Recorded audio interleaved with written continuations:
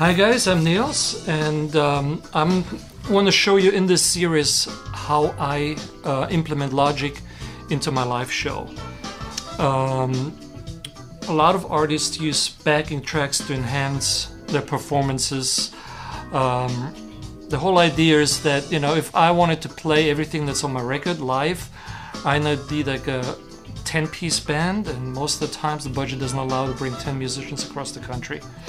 Or the stage is too small, or whatever the setting is, it might not be right for that big of a thing, but I still want that sound.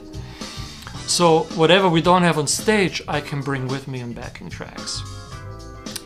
The only problem usually with how many people implement backing tracks is that they are static. They're basically, you go from top to bottom and there's no going back and forth. You know, if we play live, we might want to jam, like, check out this intro here. And we're gonna jam on this for a while.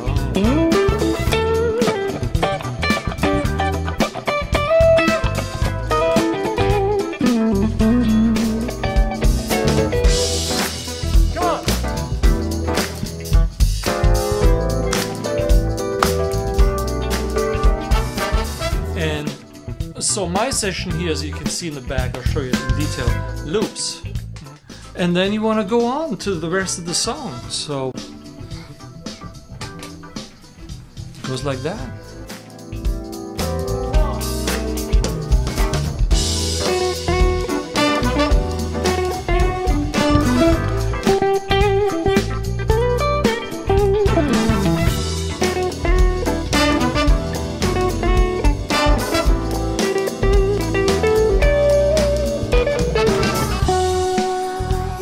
So this way I can still construct the song if we want to jam longer. And it's not like I'm not playing the verse different lengths or anything like that. So that basically goes straight through. But then there's a section where I might break down for bass solo. I might break down for an extended guitar solo. Or I might want to keep jamming at the end, most at the end, for, you know, like get everybody up and dancing, or at the beginning, like to get everybody into the song. These are sections, usually they should be open till cue. And with this method you can actually do that. So I want to show you how to do that. I'm going to show you how to build these Logic sessions, what you need to do. The other nice thing too is that this same session I can apply to a full band, a trio, or to just by myself a track that I'm playing like for you right now.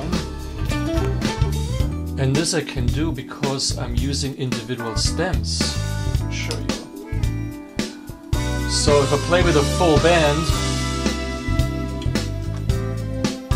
all these tracks are muted, and the horns are muted. So all you're gonna hear is some rhythm guitars, some strings, some synth parts, maybe secondary keyboard parts. That's it. If I play as a trio, I do this sometimes having Claydin on keyboards and Oliver on percussion, then I need to bring bass and drums in. If I have a rhythm guitar player, well then this part gets muted. If I play by myself, for a jam track, everything is open. So this gives me the flexibility. So there's a lot of little tricks and details to get into that I learned over the years. So we get into all of this, and I'll show you how this is built up, okay? So here's what you need.